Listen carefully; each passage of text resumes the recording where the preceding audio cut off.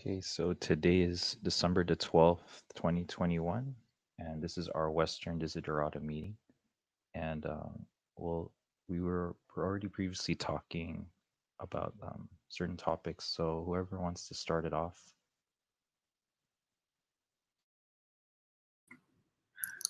Sure. Yeah, I'd like to discuss a bit of the financial system as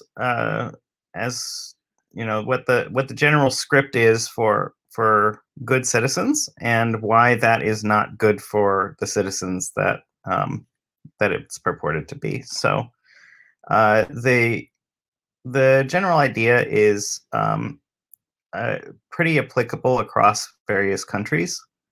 I'll be looking at this through the American tax system, but there's state pensions and socials and things like that in many countries, and it's largely cookie cutter between them. At least the where the people are joining from on these calls most of the time. So I think the general idea is originally there were pensions, which were defined uh, defined defined benefit plans, I believe. So they were, you'd have an unlimited amount of years that you could be alive, and it wouldn't run out, essentially, and you could be taken care of. So it was like a bit of a security blanket, so that if you were working for a company, you could have that for the long term. And then around 1971 or something, I believe Kodak came out with co-sponsored a bill to do what's called a 401k, which is essentially a retirement plan that is designed to essentially make the company less responsible for you, and to make you responsible for what you invest in. So the challenge there is that it's often taken from you and given to the government will then control it. So you can't access the funds that are pooled in your retirement account without a big penalty. And the entire idea behind it is essentially that you want to put money tax-free, tax defer money now for so that while you're in your working years, that you'll be able to withdraw it at a lower tax rate when you retire. And that premise itself is based on the idea that you're planning to be poor when you are old.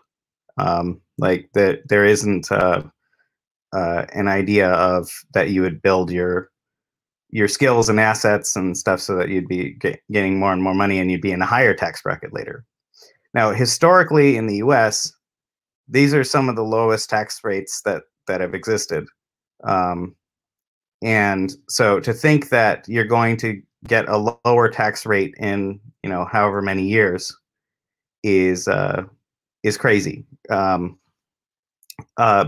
also the if you were to invest the money that you have now, you pay the taxes on it and invest it in currently, you would have the capital gains rates, which are typically lower than income rates. But in retirement, they will force you to take your money out.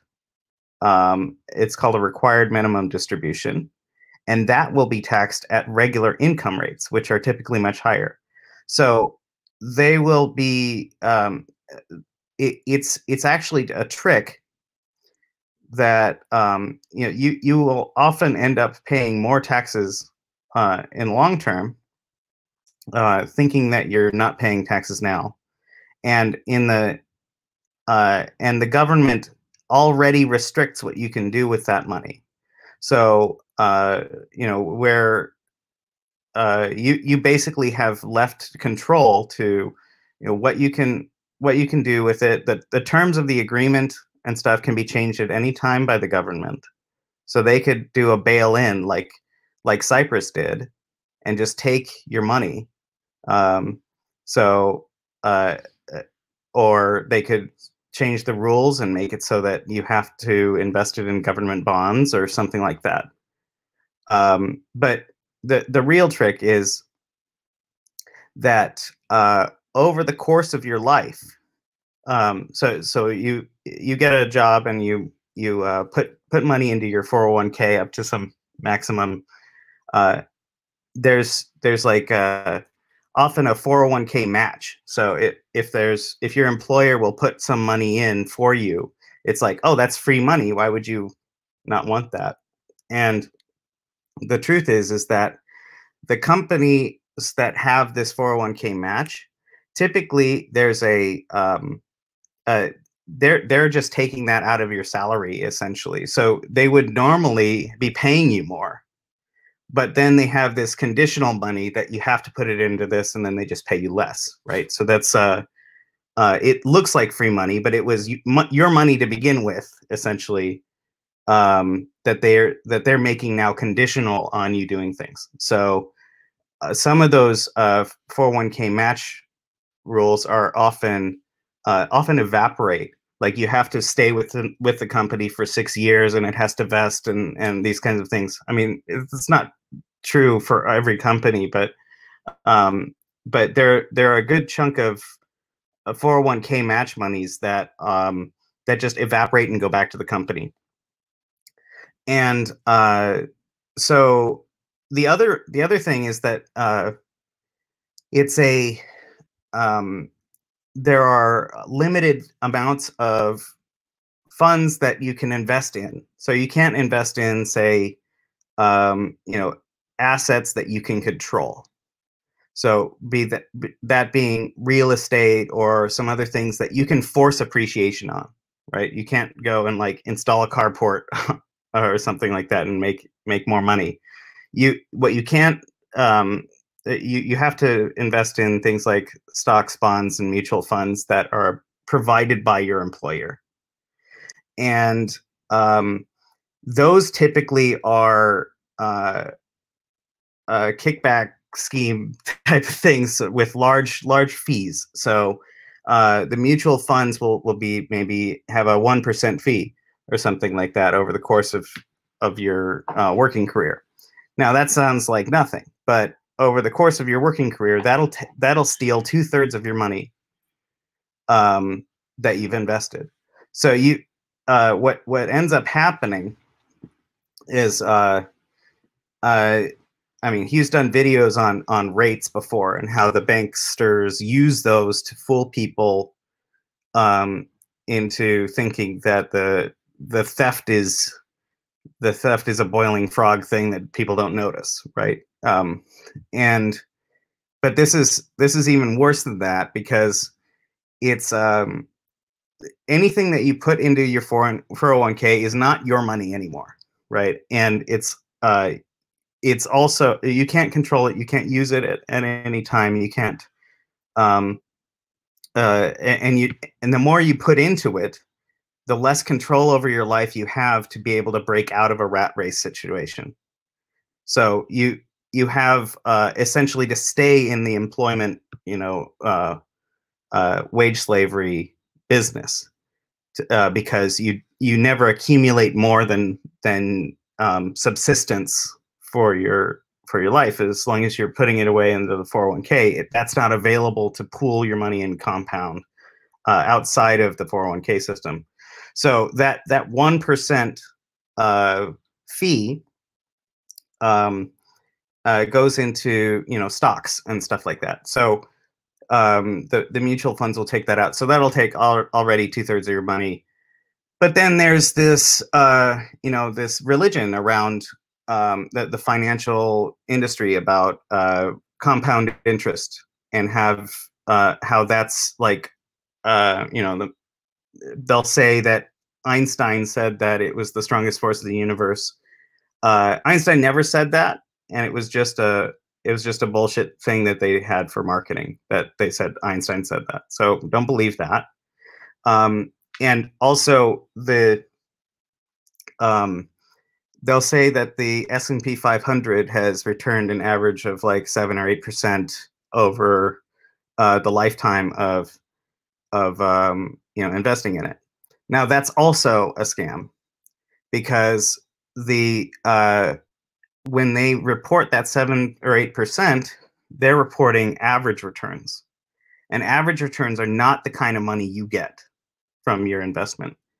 So, as an example, if you were to in, speculate with, say $100, and you buy $100 of, uh, something Bezos did, and then it goes down 50%, and then goes back up 50%, even though the average returns would be zero, you only have $75 of your original 100 by the end, because you cut that 100 into by half, and then it went up by half again. That's 70, goes up to 75.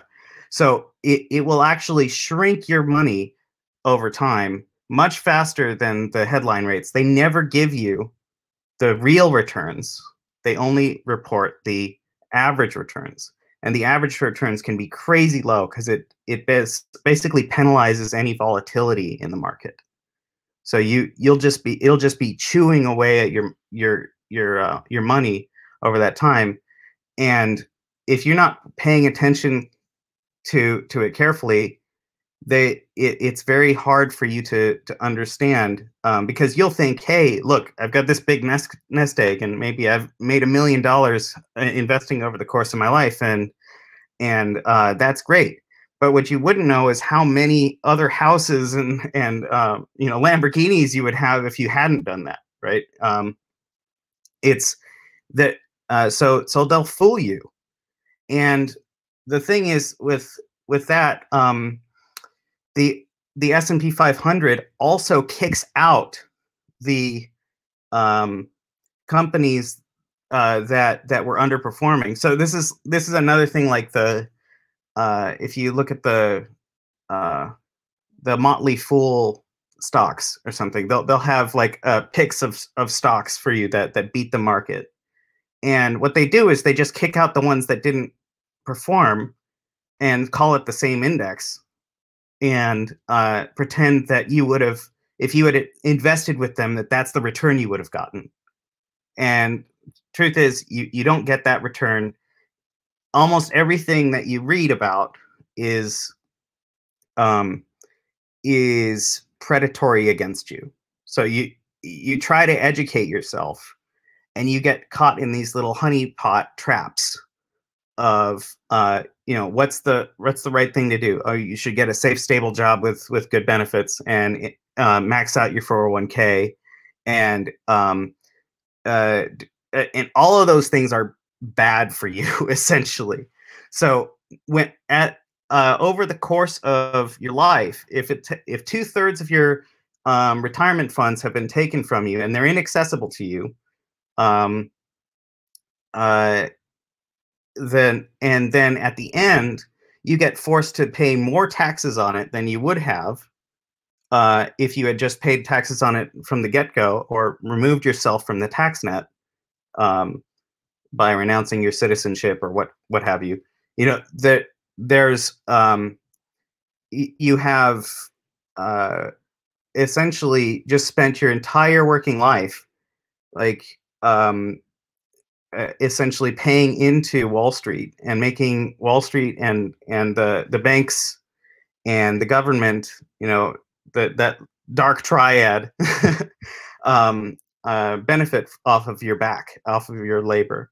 So, and a lot of people don't think about tax optimization and these kind of things because it's not it's boring and it requires a lot of research. But over the course of your life, you are that's your single largest expense. So if you're paying 35% of your stuff on that one expense, and you never consider about how you can lower that or work with it, it's absolutely negligent in a way, because that's like working 3 or 4 months of your year purely as a slave for the government, like with no benefit to yourself. And that's a I mean, it would be one thing if the government was doing a good job and not, uh, doing all the things that it does. But yeah, if you can make a judgment call whether you want to support that hierarchy or not. But essentially, it's it's also like the script of getting a safe, stable job with good benefits is a lie as well. Because if you were to have a business with only one customer, you would say that's an extremely risky business. That's unsafe. But that's exactly what employment is. You have one customer, and they can vanish at any time, right? And so the only thing to be safe and stable is to get multiple streams of income, get multiple employers, get multiple customers, have a business. And the other thing about a business is that there are no ways to optimize your taxes as an employee, other than these retirement programs and maybe having a kid or something. But it's all negligible. Whereas with a business, you get taxed post. You get to figure out your taxes after spending them. So if you invest in things, then you say, okay, I had this much profit, and then you get taxed on that. Whereas if you're an employee, you get taxed immediately before you get your money, right? It gets taken out of your paycheck, right? So those are vastly different systems that allow you to essentially control your life better. So I think the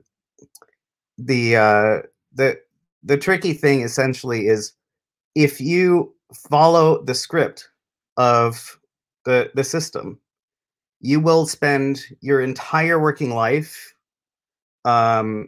maybe eke out like a meager retirement, especially if you get student loan debt and things like that, where you're enslaved to pay that back over the course of your lifetime. Like my mom will die with her student loan debt. She'll never be unindentured, and it's just an enormous amount of. I mean, it's an American problem more than it is a European one, but it's essentially you will run out of you will never get ahead in your life if you follow what the system tells you to do. You have to break the system's script if you are going to escape from it. Okay, so this is a big thing. This is a wow, big thing. And I think we should all put it under the heading of, the extinctionati and how you actually navigate the collapse of the financial system. Because it's the very first thing you have to tackle. So if you are a deep doomer and you know that the system's it's undergoing collapse as we speak, you have to work like a ninja to get through, just to the point where you get through the collapse or the flippening, right? So before you even talk about how you survive the flippening. You have to probably survive the collapse. And a large part of it is finance. So we should address this, even though people might get a little bit bored with the subject. But we as the Extinctionati, if we're actually going to survive the future, our best bet, I think, is to do it as a collective, and to muddle through it together. So it's the same kind of thing that you need all the way down the line, and that's mutualism. And so, yeah, I have a lot of ideas about Jash and support all of us. The problem is most people have their own incomes now, and they're not really kind of focused on, you know, the kind of coming collapse and stuff. So let's get focused on it and start from the point of view of okay, start from scratch, like where you're coming from about investments and stuff. So, okay, first of all, banner headline, this is the same as medical advice, is that basically we are not financial experts, and we're not qualified or licensed to give you financial advice. So if any advice that we give you is just our own thoughts, and it's, you know, just buyer beware, and past performance may not indicate future prospects, and all the other stuff. You're at your own risk if you listen to any of our advice, because we're not giving you professional financial advice. Okay. Yeah, I'm not giving you professional advice. Yeah. you're gonna need some fucking. You're gonna have. There's so many things to survive the coming years and survive the flippening. There's so many things you have to ace. It's you know, worse than the Egyptian gods trying to make it through the Styx to the underworld. But anyway, this is part of the value of the death that you have to get through. This is my thought to it. So a simple thing, just to level set for everybody. What a 401k is it was a loophole in the law. That's why I call a 401k. It was a special section of the law, and some accountant noticed and realized, hey, that gives you a loophole to actually put money tax-free in the stock market. He made a big fuss about it, and then everybody got on board because the company suddenly realized they didn't have to accumulate pension funds. They could just, you know, do matching contributions to a 401k, and then you go on the stock market. What they were doing is basically transferring the risk onto the employee. So the 401k, you have an IRA or a 401k in the UK. An IRA is a self-managed 401k. 401k is managed by a third party. It's the same in Australia and I think New Zealand. You have a super fund. And so that is really, you don't have access to the money. You have a professional investor. They steal money from fees, some of them vast amounts, but most people try and get an index-linked fund with a 1% fee. And as it says, you get reamed because they trust that nobody can do maths and compounding. So, okay, so what is going on here is pretty much what Ryan said. In Australia, it's not so much in the UK and Europe, because they still have the concept of a pension, and they like pensions because, like Robert Maxwell, you can use the penny. Governments hate pensions, and the reason is because economists and governments hate pensions because any savings are counted against the productivity of the country. So all politicians are therefore, activists take note, Excel, are you listening? All politicians are therefore is to protect GDP growth. That's it. They're not there for civil rights. They're not there for justice. They're not there for anything else. It's just to protect GDP growth. Why do you need GDP growth? Because the people that own the country, the financiers, need a regular return on income. So they have to have GDP growth. That's why we will never, ever transition to anything other than this economy. That's why we will never have degrowth. And you know, it's basically this: the country has to grow. It's an imperative. It's built into the system. It doesn't matter if you're communist, China, they're under this regime. So so effectively, we go through this. There's no transition to a green economy. Green growth is a myth. And so get this through your thick skull, is that's all politicians can do, and you have to now negotiate it. So how do you pull this off? Well, it's going to be fucking difficult, right? It's going to be amazingly difficult. And let's start with the first thing. By the way, just a simple thing is, the one thing you should do, American, I'm not sure about Australia now, but if you're American, you should max out your HSA. So that's a health account.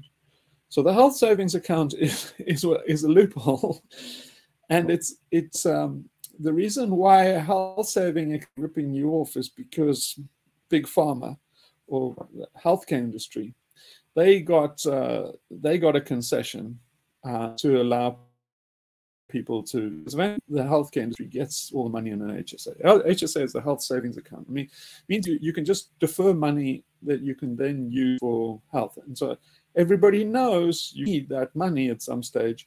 And so you put it in an HSA. They have a look for similar stuff in Australia and stuff like that. But an HSA will use that money, and you will use it tax-free, because you will definitely need medical, some medical procedure coming up. So HSA good. 4K, like Ryan says, is con game. Now, and the con game is to stop savings, because the savings in are frozen capital. If everybody saved, the GDP would go to zero.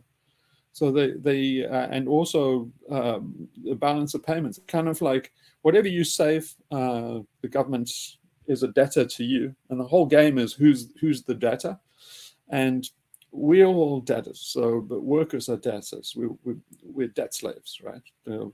Marx said wage slaves, but he didn't really understand them. Now it's very obvious we're debt slaves. So it was always about debt, like David Graeber, readeth, debt the last 5,000 years. So, okay, so now how do you negotiate this? Well, here's the problem. Oh, just one more thing on the thing what Ryan was saying is, in case you think, well, tax good and goes for putting down roads and exploring space and doing science and giving Peter Daszak money to do bioweapons research and shit like that, it doesn't. It's an absolute drop in the bucket. Only 3 things that your tax dollar goes for. It goes for the military, right? This huge white elephant that's belching CO2 and cannot stop. Basically, it goes for Medicare and the VA, all the basically socialized medicine, and then that goes through to the healthcare industry, and that's kind of double what the rest of the world pays. So Americans being ripped off. And then the other thing is repayment on the national debt. What's repayment on the national debt is the central bankers on Jekyll Island in 1913, the Federal Reserve Act, the federal bank, the financiers took over the government. That's what they effectively did. And then they went around the world. And the last was the Bank of Japan, but they got the Bank of Japan too. And everywhere they decoupled the central banks from the politicians, telling the world that they're saying, well, you can't let the politicians have the purse strings, because otherwise they just spend their way into popularity to get elected. So if you're going to have stable prices and lack of monetary inflation, then you need central bankers. That was what they said. What they really meant was, we only give you money at like 6%. So the way the monetary system works is the federal bank and the central bank in your country will all be the same. The Bank of England gives money to the Treasury, and then the charge 6% interest. The federal bank is not federal. It's not a bank. The federal bank is not, and it doesn't have any reserves. All it's there is a vehicle to shield who the real owners are. The real owners are secret, but they're not really secret. Everybody knows who they are. They're the big 5 banks. And the big 5 banks are owned by now, they're owned by all the hedge funds. So it's basically, yes, I'm sorry, it's conspiracy, and it's conspiracy to keep you running on the treadmill. So they struggle to make you sure you can't save. The same way as people in Auschwitz, there's people in a gulag from accumulating food. because if you accumulate enough food, you can do an escape. So they got very careful that you can't do an escape. It's all geared away to stop slaves hoarding, and so that's why you can't save. That's why interest rates are zero, borrowing rates are huge, and credit card debt is monstrous. And so that's the way they make sure that they keep you working, right? That's okay. So now, given this background, is what's about to happen?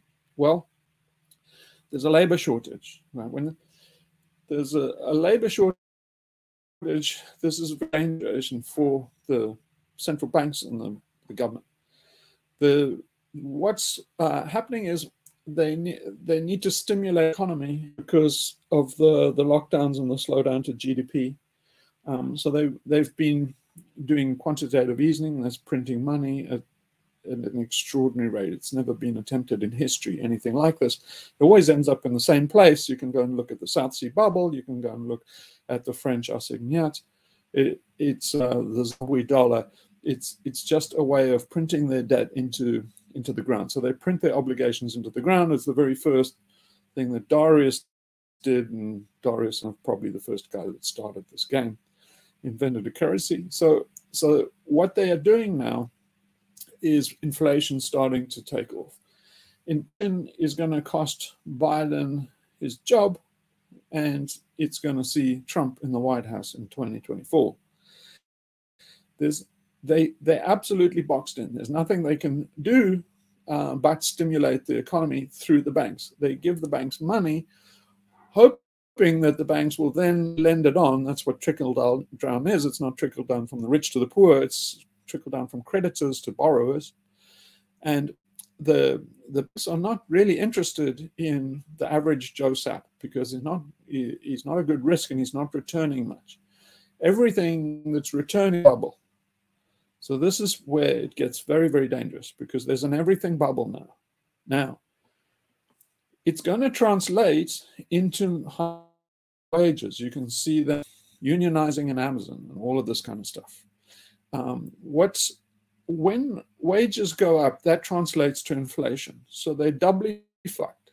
Great resignation has made people withdraw their labor, and increasingly people are disaffected. So there's going to be unrest, and there's going to be strikes, and there's going to be problems, labor problems. You can go back to the 70s and quickly see what we're in for.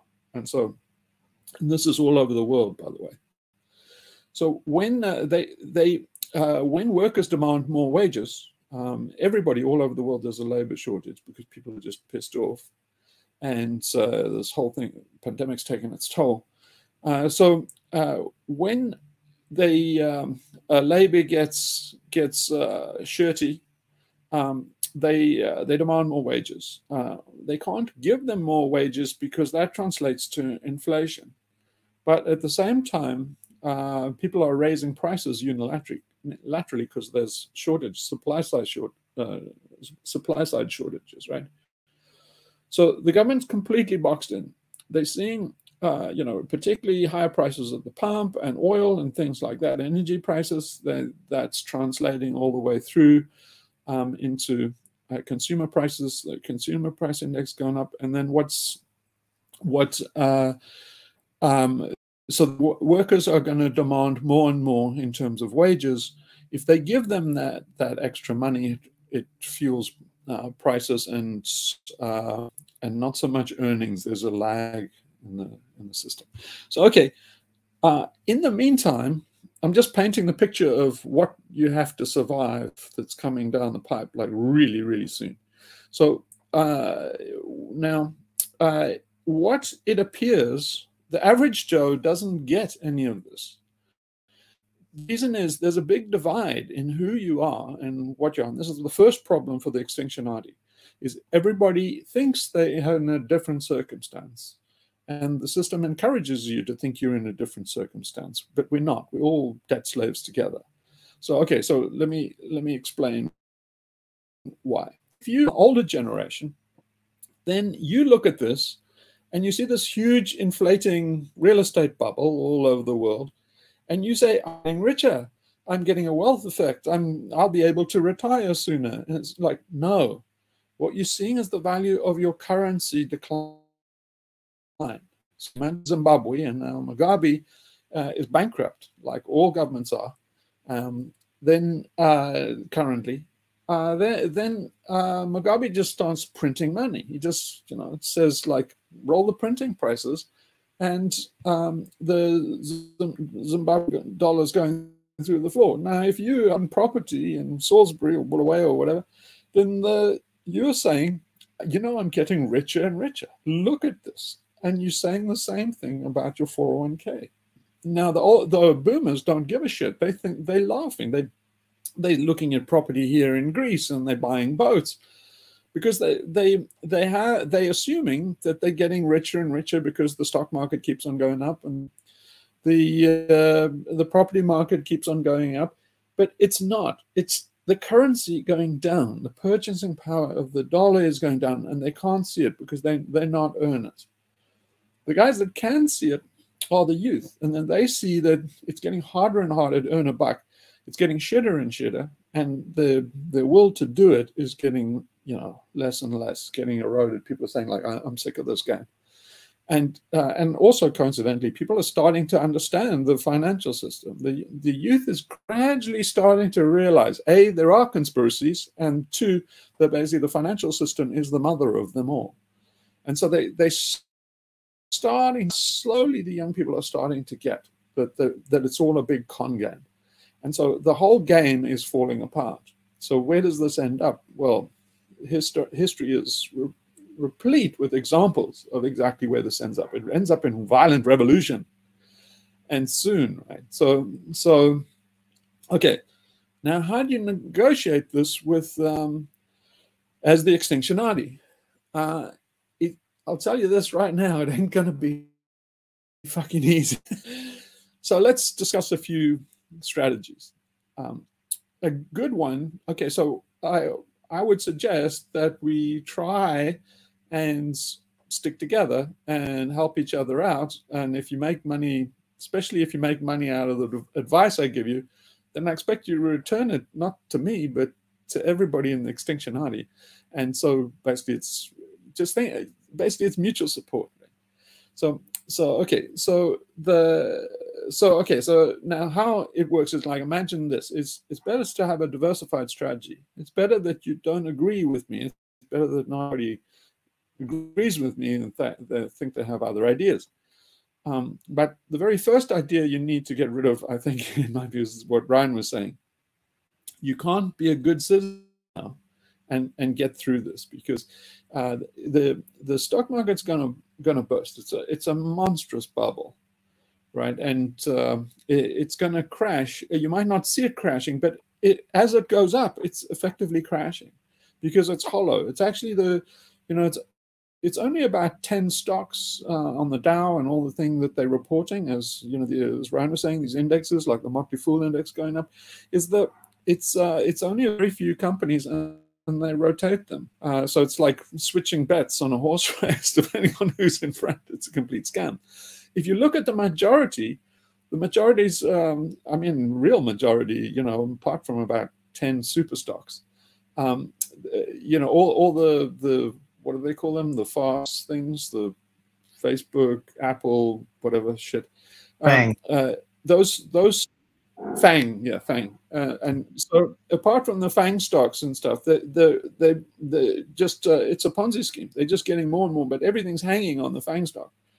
But the real meat and potatoes thing is really got it kicked in the nuts. And so you'll see things like, I wouldn't think guys like Elon Musk are going to make it through this, because he's trying to do real bricks and mortar kind of old style enterprise, which is actually produces shit and does all real old fashioned stuff, like produces profits. There's no profit in actually making shit anymore. There's only profit in making, having paper, because paper generates paper. Riches make people richer. So Elon Musk and those guys, they can only make money to the extent that they're circulating paper. So they get government subsidies and they recirculate them and stuff, and they're making money. But nobody's making, mousetraps and getting rich on them. And certainly in an inflation environment, that ain't going to happen. So it's all these people that are making money, particularly on derivatives, and like I've told you before, there's $30 by my last count. There's $30 in the derivatives market. That's side bets on $1 in the real market, which is the actual horse that they're betting on. So this cannot go on. This cannot go on. It's basically, it's eating itself out from the inside, and all the signs are there already. So what do? Do you go out and buy Bitcoin? No. Bitcoin is an NSA sting operation. It was only ever designed to see who was trading on the dark web with you. That's all it was for. It's since then, all the other blockchain and stuff, currencies and stuff, they're all Ponzi, right? So they all exactly the same scheme as the bankers are doing. They just, they're just latecomers on the very same game that the guys pulled on Jekyll Island, right? So I mean, here's the problem. You're going to need nerves of steel to negotiate this and not be suckered at the final post.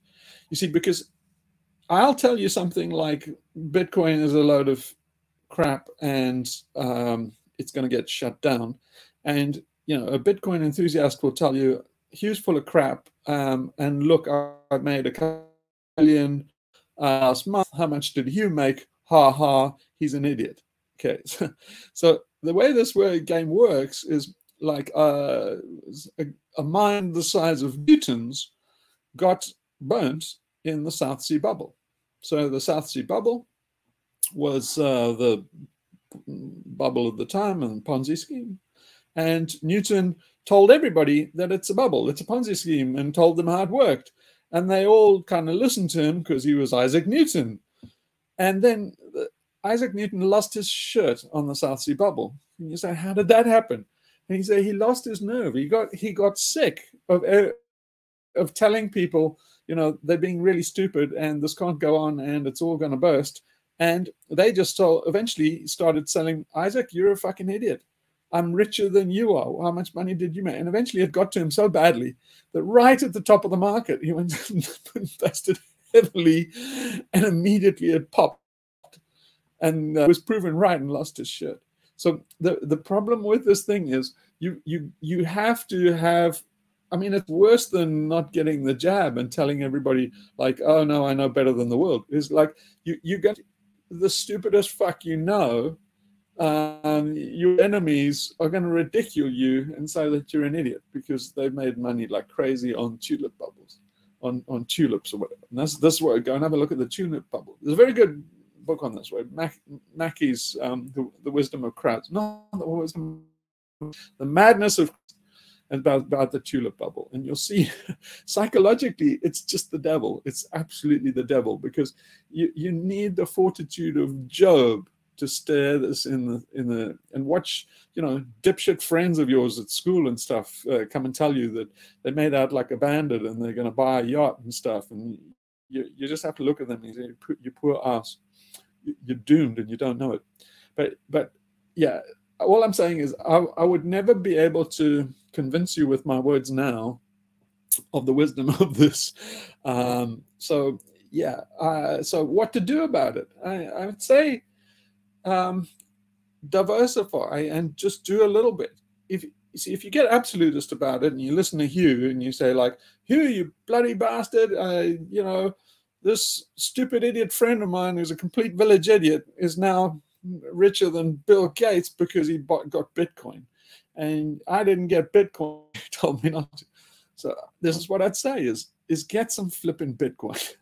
just do a little bit of any one of these things, right? And I'd say do it collectively. So if you think Hugh's absolutely wrong and Bitcoin's fantastic and Satoshi's Jesus, and yeah, okay, then go and get it. If you make out like a billionaire, then spread it amongst the Extinctionati, and then do it. With everybody, do a different strategy. So okay, so I would tell you don't buy Bitcoin. Go ahead if maybe it's a smart. Just do a little bit, just to, from psychologically, you can stop yourself. beating yourself up because you're missing out on an opportunity. But okay, so what I would say is gold and silver, a big gold bug. Now, but again, you have to be very, very careful, because what a blockchain enthusiast will tell you is you're going to get burnt with gold and silver, because they're gonna seize it. So if Mike Mooney, all these guys, they're absolutely right. It's real money. Gold and silver is real money. Even more so silver, because it has utility, and they need it in all the EVs and stuff. But here's the thing: they are going to seize it. So they already are seizing gold in effect by just doing price controls. So they manipulate the price of the gold just outrageously. It doesn't. It is no riffing on price discovery or availability of bullion in the market. It's just crap. And the Basel III thing says they have to change the accounting rules, so the banks will know. The bullion banks, who are the guys who manipulated all of this, can no longer effectively manipulate the gold with certificates and stuff after December. So, yeah, I would get into that gold and bullion. So now, is bullion going to take off? Maybe, maybe not. You see, the government cannot have bullion taken off. Bullion competes with their scam. In other words, they're giving you fake money, and all the children accept it because they're dipshits. But you see, if you have real money, as soon as anybody sees through the game or the game falls apart, you're a serious threat to the mafia. So it's kind of like, you are the rich guy on the block, and you have real money, and they are the scam artists. The scam artists are going to come after you when everybody sees through their scam. And they're the ones that have all the guns. Do you remember that 1/3 of the revenue they collect is for the military? Now you know why. It all comes down to a barrel of a gun. So the value of the dollar is intricately based on the firepower of the US military. So that's one of the reasons why you can never go green, because they can never white into a solar panel and wind farm friendly green utopia death machine. So they have to run on fuel. So it's strategic. That's why you'll never keep the oil in the ground. It represents more than energy. It represents power, and it represents the financial system. And why? Because it all goes into a fighter jet, in effect. So, and fuels an aircraft carrier. So basically, so here's a tip for you right away. You can get into security things. So you can get, if you lost the stock market, you want to ride these bubbles. So if you ride these bubbles, you ride them real careful. It means you have to be really, really into it. You can't dabble and check your stocks once a month. I wouldn't recommend that. It's effectively you electing to catch a knife, as they say on Wall Street. Catch a falling knife. But if you would, the way to gamble, you're gambling, right? Understand that you're gambling. It's going to be Las Vegas. Now, if you want to do that, the way to do it is you can get in and out of the property market without fees and without deposits and without interest and stuff. You just go to REITs, real estate investment trusts. So REITs are ways you can get into the stock market by actually just buying stocks in various companies that do commercial real estate or do residentials or something like that. But they're essentially, a collective of homeowners. In effect, they're basically doing what individuals do with their house. They're just doing as an institution. So it's very cool, because you could sell a REIT tomorrow, you could short a REIT. So you want to make an absolute fucking fortune, you get the turn on the REITs.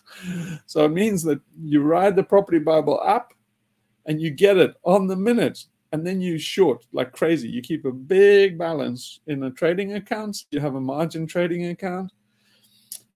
Then as soon as the REITs drop, don't get this wrong, because if you go short on REITs, they will eat you up, and they will start paying dividends to punish you for being short, right? But anyway, if you can ride REITs down, oh my God, some of the great fortunes have been made on that trade. So anyway, I and think that's especially if you can write a flash graph. yeah, I think that's a good point. A lot of people get confused around investing versus speculation, gambling, essentially. And there's a big difference. If you're investing in stocks, bonds, mutual funds, REITs, that's not investing. That's speculation. That's gambling. And if you and I think another thing is you need to know what the purpose of your asset allocation is. So for gold, I would see that more as like an insurance policy, where you're not really using that as like a way to generate income as much as insurance on financial collapse, or like just a hedge against inflation or something. It's insurance against theft, of government theft. So Yeah. the government is stealing through rent inflation, and so they if you get gold bullion and you stick it under the bed, don't put it in a safety box with a bank, because when the shit hits the fan and you really need gold, the banks are going to be closed, right? So you literally have to put it under the bed. But it's you see, it's a protection against them stealing. So the government are thieves; they're just crooks, and they're just the mafia. So here's the problem: is that eventually they have all the guns, so they can come around to your house and collect the gold physically when the game's off. Everybody understands the game. They can do the bail-ins. All of it is just clever tricks while the sheep are asleep. But if the sheep ever catch up, or they run out of sheep to slaughter, they will come eventually. The mask will come off. They'll come and knock on your door to get bullion. So and why? I mean, I'm not literally. I'm being figurative here. They don't literally knock on your door to take your bullion. They take it by just saying you'll have the death penalty if you're found with an ounce of gold on you, and they fix the price of gold at $35. They did it already, so they will do it again. They did in 1933. So they will come for your gold and silver. So here's the thing. I hope I'm painting the picture of what you have to do, and why I say you have to be a ninja, because you have to jump logs. You can't pick a strategy to get through the coming financial collapse. You have to time it like a ninja. Now, if you timed it right, man, you could become a very rich bastard. But most people will time it wrong. That's why I say, as the Extinctionati, you must think more in terms of an investment pool. And then, okay, if you have enough people, and we grow the Extinctionati enough, you will have enough people that some come through. So the way it works is a few people will make out like extraordinary, like bandits. It's gambling, literally. So, okay, let's put in context of gambling, because this is a very good thing. So you're in Vegas, let's call it roulette. So in Vegas, the house wins because basically double zeros, or they've done payout, they have a payout ratio and stuff, and so the house always wins, right? So in this case, it's not quite like gambling, because the house is going to lose, right? The house is about to burn down, right? So it's like we all say, as the Extinctionati, have chips on the table, say on the roulette table, and somebody's going to come out. There's going to be 1 in 36, or hopefully not double zeros. Then you see, one of us is going to make out like a bandit. The smart thing is to share it with all the rest, so that we indemnify ourselves. That's the one thing the government can't fuck you up on, is mutuality. So one of the ways to survive all of this is a mutual club. So the best thing of all is to have a parallel economy. And that's why I made Geodo and the money thing, which I can never get off the ground. But if you have a parallel economy, and it can have loose affinities with permaculturalists and Bitcoin enthusiasts and stuff like that. But you see, one thing that the government cannot fuck with is if we have a mutual system amongst ourselves. So if I owe you, 100 euros, that's an obligation that the government can't fuck with. And in fact, it's a currency. I could trade it amongst the rest of us, right? And then that's very strong. There's nothing, you see, there's nothing, the government can't come around with a gun and say, like, you know how you got an agreement with Sophie that, like, you owe 100 euros and you have an interest rate of 10%. Well, I say at the barrel of a gun, that's illegal. You say, okay. You laugh and carry on. There's nothing they can do about it. So all the other things they can do stuff about. But if you have an informal arrangement like that, it's the reason why they don't like the mafia, and they don't like the Cray twins, and they don't like, it's competition for them. And it's serious for them is because it's informal and parallel. In Greece, they use the drachma in this kind of closed community.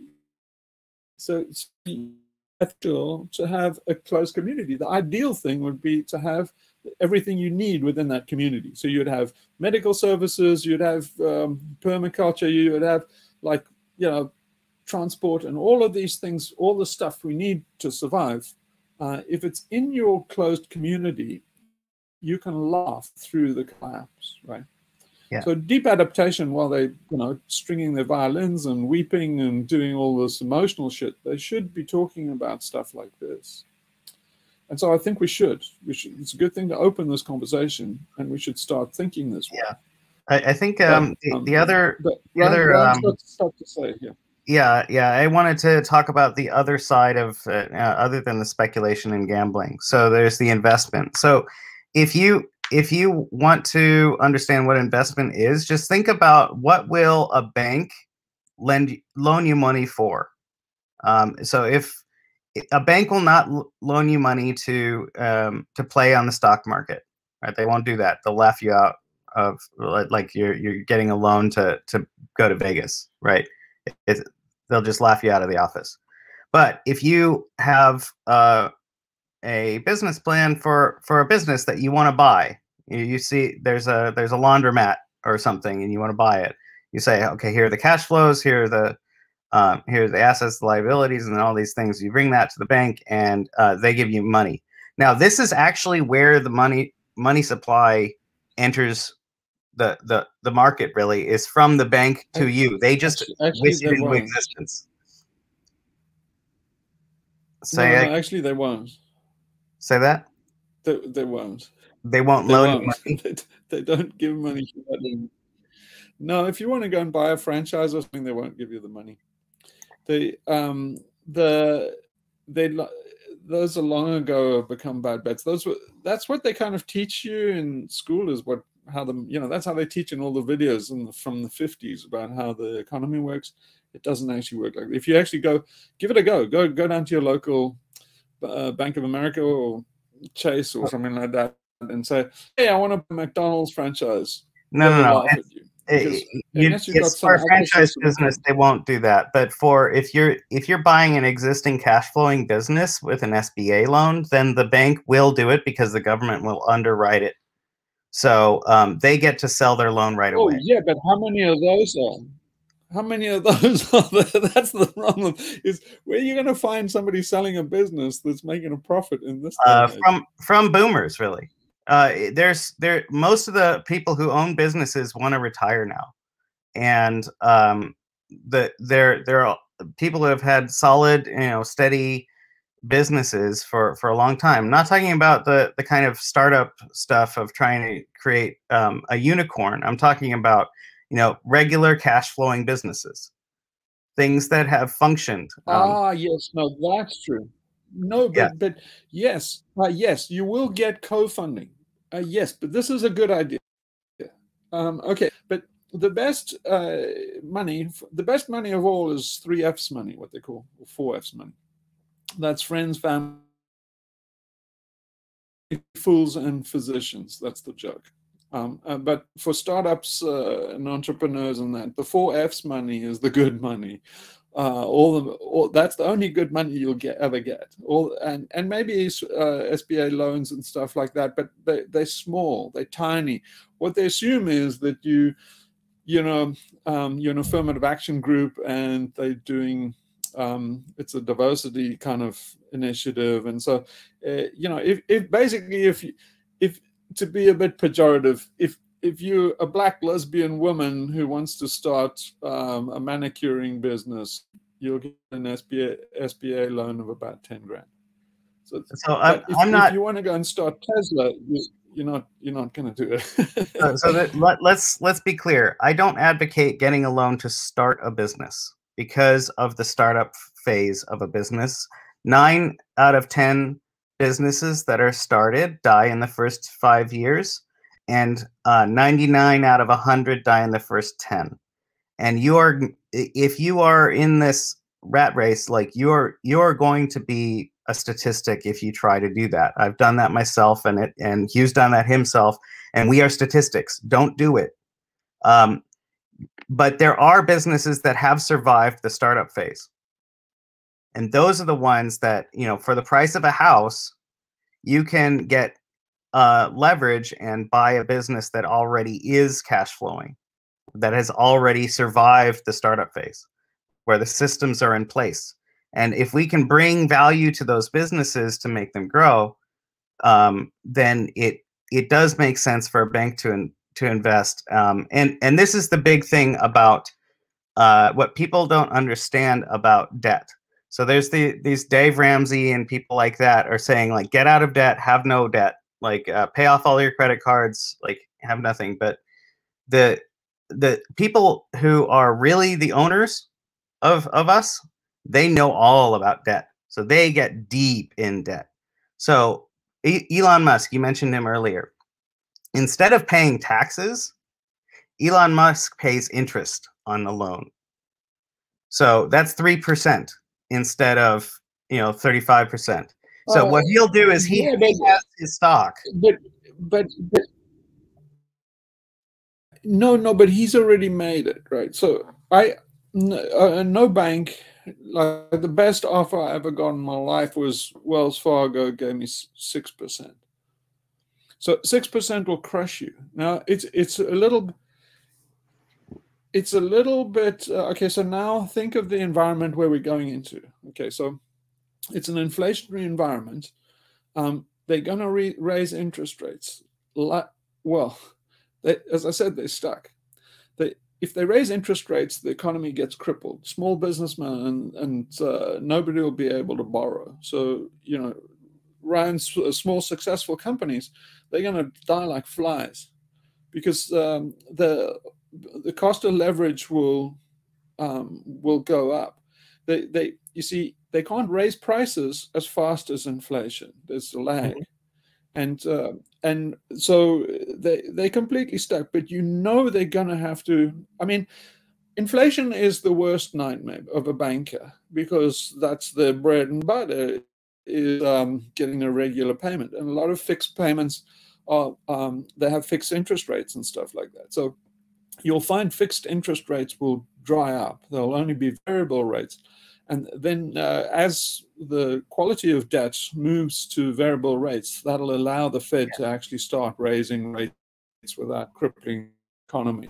It basically shifts the burden onto the consumer. But those businesses are not going to do well in that environment. You go and have a look at the Weimar Republic or something, and imagine that you have not a bakery or so. That kind of stuff doesn't exist. But imagine you have, say, a service company, like say an accounting company or something like that. It's a very mixed bag which guys make it through. If you part of the financial industry, if one of the things that does make it is security. If you start selling guns, or you start doing alarm systems for houses or something like that, you'll do well. But you can't do a pizza parlor, right? Because people, you might do well as people go down market and they stop, middle class stops dining in fine restaurants and starts in fast food. Then you might, have a McDonald's franchise and you'll do do well at first, but overall, you must expect that as the system goes down, people are going for scraps. So if you make any money at all, you'll be crowded out very quickly, because there's no opportunity to make money. It's like Elon Musk is finding out now, is that, you know, you try to get ahead of the curve and get into the latest thing. It's a big gold rush mentality. And so, you know, suddenly Elon Musk is crowded out of EVs, because he's not paying enough to the government and stuff. All that, you see, Elon Musk just got dissed by Biden. He's having a little tiff with Biden. What Biden's actually doing is he's signaling to Elon that you're not paying enough in terms of campaign finance. In other words, you're not bribing the politicians enough. So it's a shakedown. So Biden, you know, had this conference with EVs, and he invites everybody who's been paying their dues to the politicians gets invited. Elon Musk and Silicon Valley and these guys don't understand Washington enough. They shook down Zuck. That thing about Zuck and Facebook, all it is they haul him to Washington, and those Senate inquiries and stuff, all they're doing is saying, you, Sonny, are not paying your dues in campaign finance. And that's all it is. He just goes back from Washington and says, like, okay, how much do you want? And then starts paying it. But you see, as soon as, so in other words, what I'm saying is, it's, if you find any niche, you will be in the position of somebody that just like hauls out a gold nugget out of a stream somewhere in this gold rush territory. You'll be absolutely swamped with gold rush people.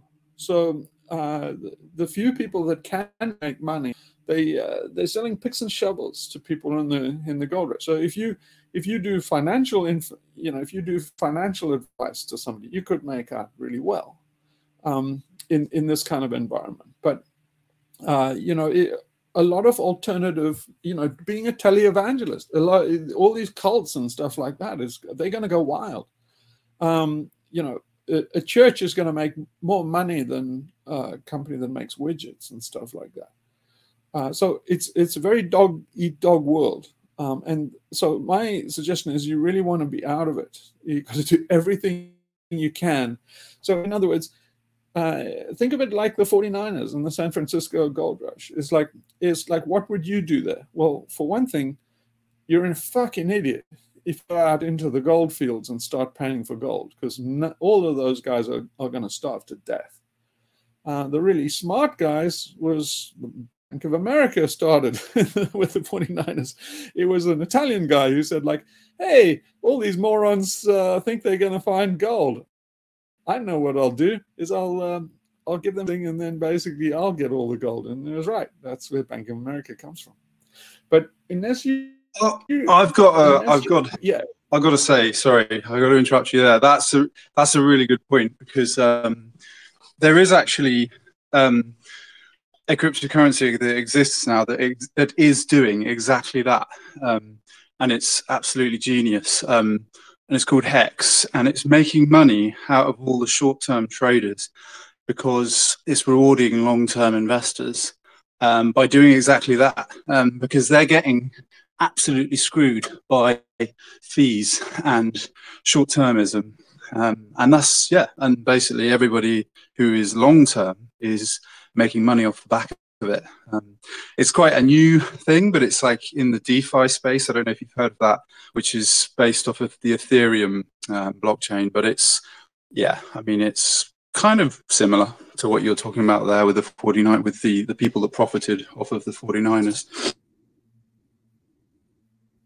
Yeah, so I would put that in the category of security. So if you can sell anybody security and in smoothing volatility and stuff like that, is so anything. We're talking about very violent, volatile situation, a lot of casualties and roadkill. So in that environment, what people really want is security. So if you're a scam artist, which is what Elon Musk and these guys are, you and this kind of thing is a scam, because they won't be able to deliver that on the promise of stability.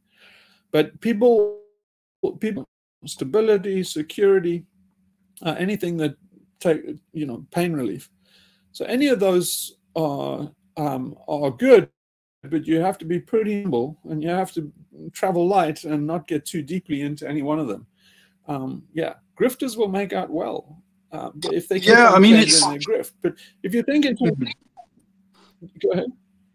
Sorry, I was just going to say, it's interesting you say it is a security, actually, because I don't know how he's done it. The maths of the whole thing, it's been triple audited. It's had 3 economics audits, and it's had 2 coding audits, which is incredibly unusual in cryptocurrency. Most, if not all, I completely agree, are just scams and just huge, it's like the Wild West in the cryptocurrency space at the moment. But I don't know how he's done it, but he has managed to convince the US authorities that it isn't a securities. It passed the Howey test. And I don't know how he's done it. He's a fucking clever guy. But yeah, but if you look at it, he's produced some quite good content which explains it. But yeah. I can guess. I can guess straight out what's coming. So a good scam is the Black-Scholes formula. So if you go and look at, he must be doing something like a version of long-term capital management. So long-term capital management is really good thing to go and look at, because long-term capital management is pretty much what's going to happen to all these schemes. That was the hedge fund, wasn't it, that took out the back in the early 2000s, wasn't it, that nearly caused the financial crisis? I think long-term capital management. It was a hedge fund. 98. It did cause the financial crisis. Yeah, it did. It stopped the world economy for about 15 minutes. And JP Morgan stepped in and saved the world, which is what they've done since the original JP Morgan. But it was all these Nobel Prize laureates had this idea for smoothing risk, and they said basically eventually, the spread on a bond narrows as it heads towards maturity. So they said, you can see that it's on the wrong side of the risk equation, because you know that at maturity it loses all its risk, and then it just gets redeemed. So the Black-Scholes formula encouraged people to think that there was security in where there wasn't. What the way to see it is what they called it afterwards, which is vacuuming up nickels in front of a steamroller. So you know that the steamroller is coming, and you go, oh look, there's a trading opportunity, because there's it's a nickel off, and so you can smooth volatility on that. But you see, it's you're selling insurance. And as we've talked about before, is no insurance company should exist, because it's irrational. Because there'll always be some risk that you can't hedge against, even at some point in time. So the Flippening's coming, everybody would get wiped out.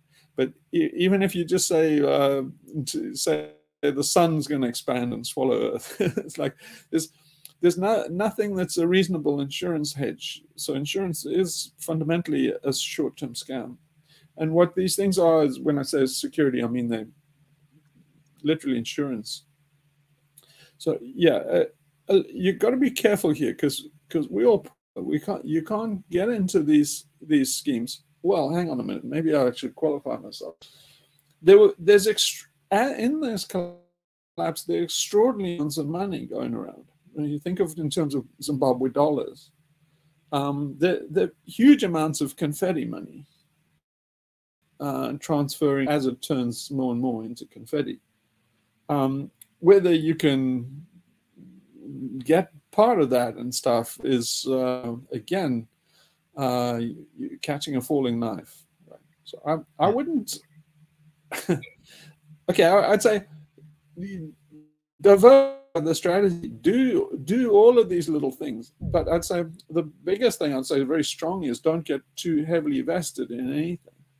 Yeah, any scheme or anything. Oh yeah, yeah. I'm completely with you. I mean, I had a little personal story. I was, I I had you know, like a sort of flutter, shall we say, in like the first big run up back in 2017. It was when all these they call them alt is short for alternative coins, you know, in the blockchain space and all this nonsense. And you know, I dabbled a bit. I was never heavily into it because luckily I found some content and listened to some people that, you know, and you could, there was quite wise content to say, you know, this is just all, you know, and a lot of this money, I mean, it's happening again now. I can see it with people around me at work.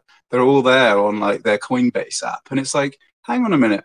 I thought if you actually got into it in the early days, but the thing is, they're like the second wave and they don't understand the whole raison d'etre of all of these things. Well, the dream in the clouds was, you know, this is like anti-government. It's, you know, decentralized. And yet what has happened? All of it has gone centralized. All of the exchanges are centralized. Now you've got a Bitcoin ETF and it's like all the big money is coming. If you had like earlier this year, you know, and you see like people like Michael Saylor and, you know, all the top hedge funds and all these, that, you know, big money like that coming in. And Elon Musk, even, that idiot, he came in and he bought it and then he sold it. So he bought it at the top.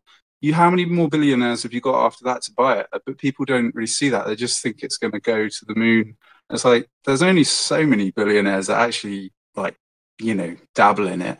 I mean, they can't, you know. So anyway, I'm just saying that, yeah, I completely agree. And there's just so many people that get sucked into it and they don't really understand. And they're like, they're just, yeah, it's the Wild West. So basically, shiny objects. And yeah, all of them are scams. All of them are scams. 70% or something extraordinary are wash trades. They spoof trades just to keep the market up. That's what they're doing. Everybody's doing. That's what they're doing with the gold and silver price. Is they wash trades. Yeah, the ETFs in the gold market. Yeah, that's what they do all the time, isn't it? They dump them every time the gold price makes a run up. They go and then in the middle of the night they go and dump loads of paper gold contracts on the market, don't they, to bring the price back down. They don't have. It's fraud, right? It's fraud. They just stay one step ahead of the accountants. So if you want a good fraud, I'll tell you a very quick and easy way to make money is that any small guy can do is you go and tell people, you do training courses, you write a whole lot of training material and you get a swanky, you know, office or something in like Tower Bridge or something like that. And you just tell people that you will tell them how to make money in the metaverse. And all the course is you give other people training on how to make money in the metaverse. Yeah, like the yoga thing, so and people will spend grants and stuff. Yeah, that was what was happening in 2017. It was like if you can pay, you know, some few like clever scientists, you know, coders or whatnot, you know, several, I don't know, you know, 100,000 or whatever. They'll write you a nice white paper, and then we get some other guy to make us a really fancy website. And then, you know, this is our project, and this is our, and it was just crazy the amount of people that got absolutely. I know this works because everybody's forgotten now. But I'm an old enough dinosaur to remember the start of the internet. And at the start of the internet, everybody realized, you know, there was a scramble to get into the internet, and nobody really understood what the internet was. So they all just kind of just knew, oh, it's taking off. This is the next wave. And so the guys that made the most money were guys that gave courses on how to make money on the internet, and people would pay $3 grand, 10 grand for these courses, especially if they're in nice locations. And all the course is a pyramid scheme. You just give people all the materials so they start up their own business, telling people how to sell. And that's it. You don't tell people how to. You get what the scam is. You don't tell people how to make money on the internet. You just sell a franchise of businesses telling or purporting to tell you how to make money on the internet.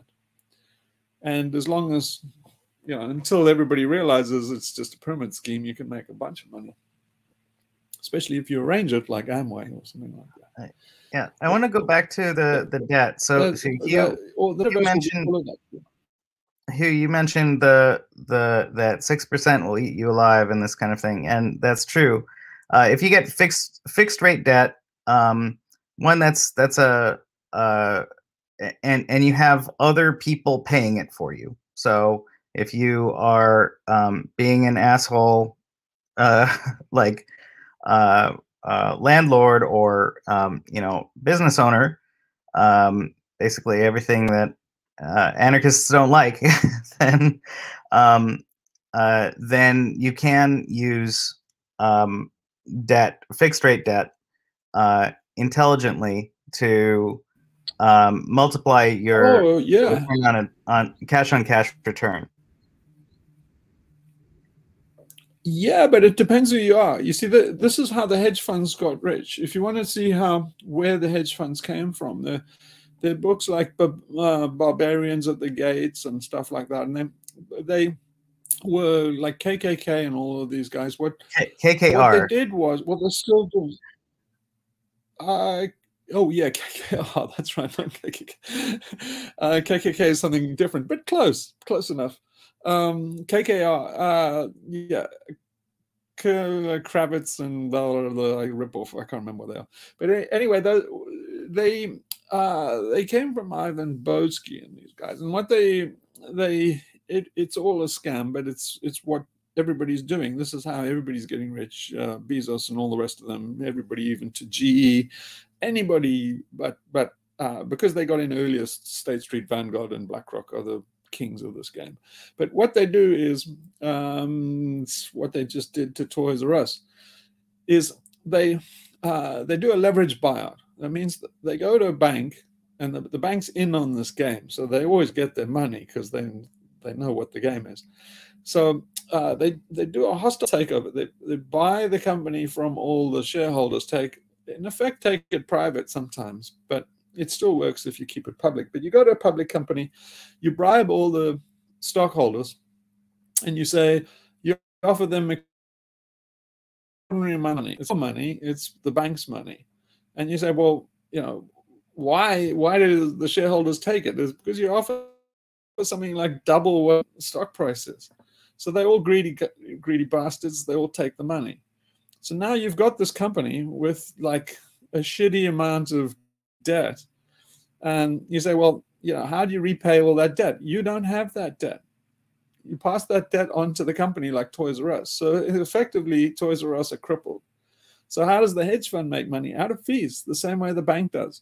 You see, I remember my dad telling me this long ago. He said, if you want to make extraordinary amounts of money, the way to do it is you put together a large deal. So in other words, you figure out some amazing deal of saying like a property deal or some kind of merger or some kind of international thing.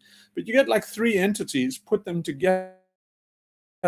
If you're the guy that does, you can take like 1/3 of the result. It's like ridiculous. If you got 3 of the biggest companies in the world, and made the deal where they all merge, effectively you as an individual can walk away with something like that. You could instantly become the richest guy in the world just by that. And so that's in effect what they were doing.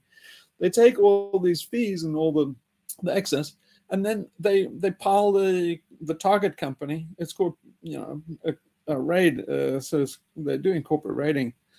They just pile it with debt. Toys R Us goes down the tubes, and then all the press and stuff, they all tuss and say, oh, well, it's because Amazon and Toys R Us are falling behind because, everybody's buying online, and they'll have a million reasons other than what actually happened. But the financial press never exposes that game, and the guys just go on to the next thing. So then you take all that money that you made, and then you do a bigger raid until now they're running out of things to raid. They're raiding whole countries. Greece was in effect a debt raid.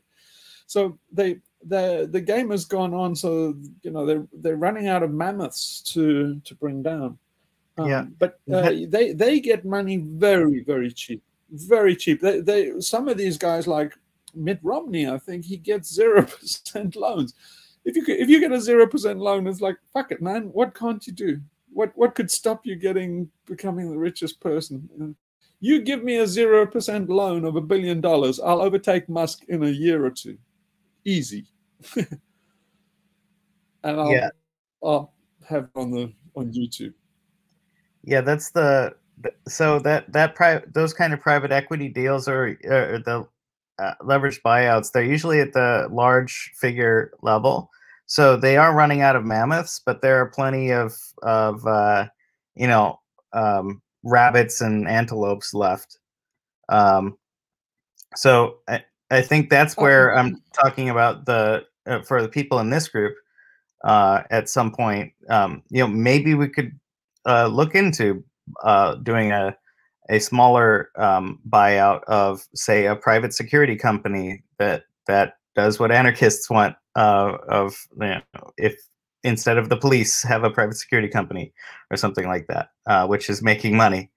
And I think that's a the other thing is just the real estate. If there's cash flowing real estate, you can borrow against it and accelerate your money far faster than you would get in a stock market return.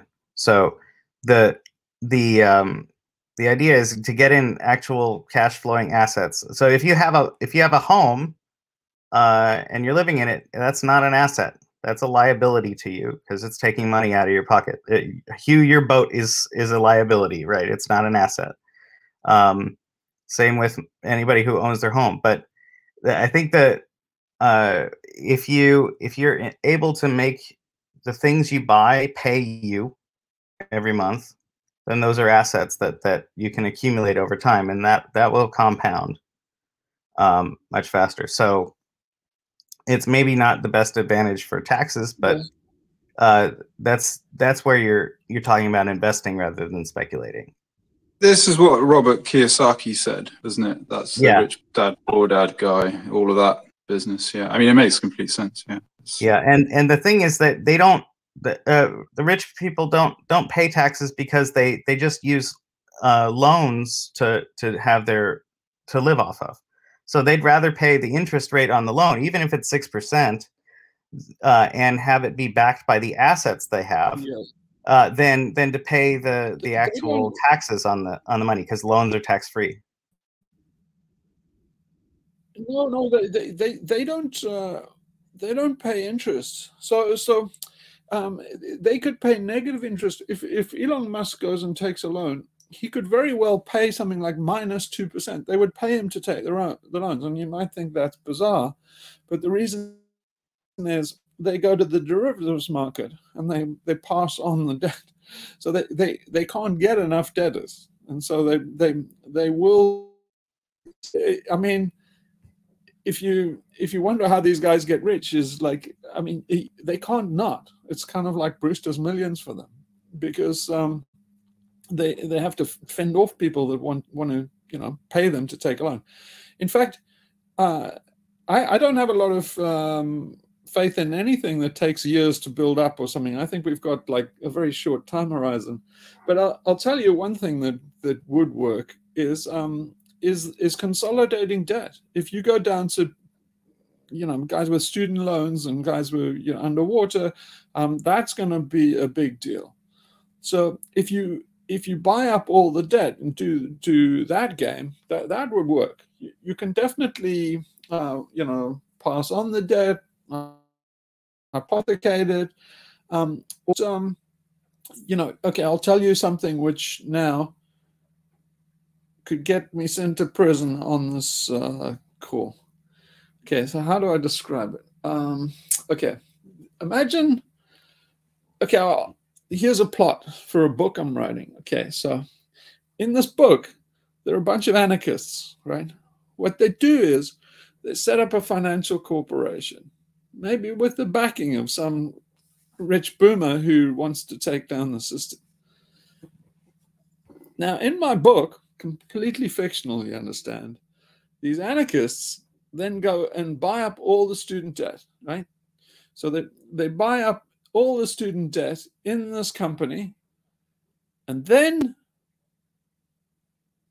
they collapse. Do you get it? Yeah. See, if it wasn't fiction, I would be sent to jail for fraud by telling you this, because that would be fraudulent.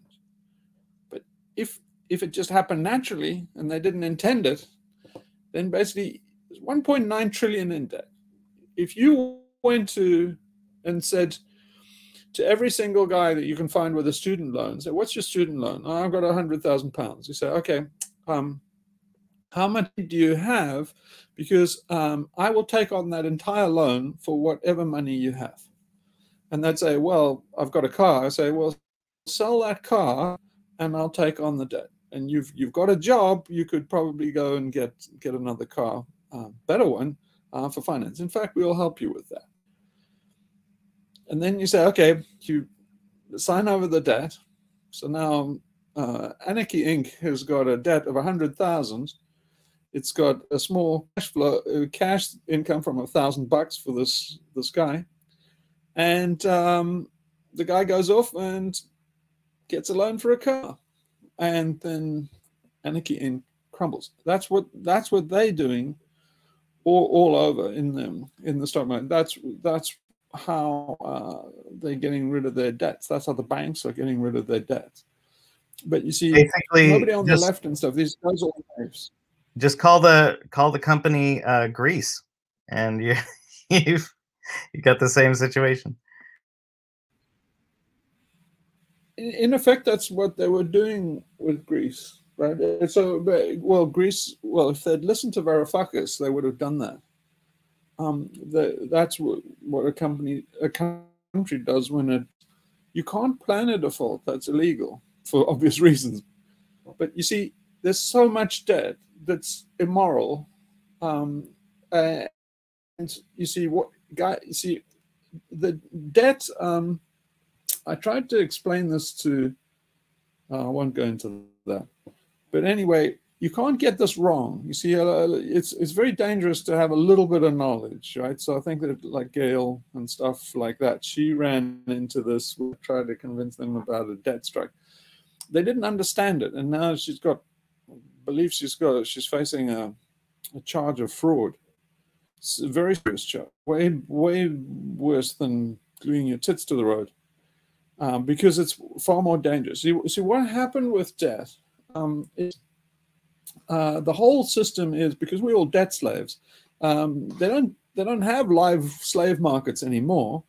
They have they sell your chains in an open market, and without the debt slave even knowing about it. So it's not like Steven Pinker says, like, oh, we've got liberation and stuff. No, they perfected slavery. There's still slave auctions. It's just the slaves don't even know. They don't even appear. That's all. It's just they just got cleverer at running the slave market. So what happens is that.